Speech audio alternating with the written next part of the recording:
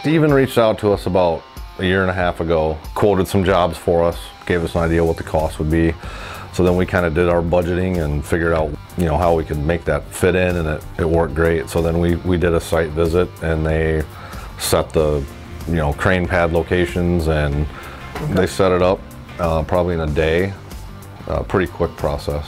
It's been great from start to finish. You have something on site 8 hours a day, and you know it's going to be there. The way you plan your build is a lot more efficient because you know what you're going to get every day, and you know what equipment you have, and you have a piece of equipment that'll reach every inch of the building. So that's the big benefit. A lot of times you have to lift something up and then wait a couple hours and then lift something else up. So something like that would be really hard with a truck crane. It's nice because you can be up where you're hoisting the material to. A lot of times, like with truck cranes or cabs, sometimes you lose visual sight of where you're going, where with the remote you can walk around and see exactly where your load's at.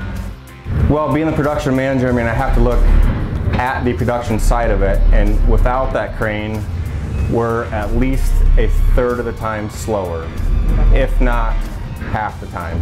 So with that crane being on site, we can literally cut our production times in half. Just because of the functionalities of it, you can use that one crane versus 4 or 5 different pieces of machinery. We will absolutely consistently use it.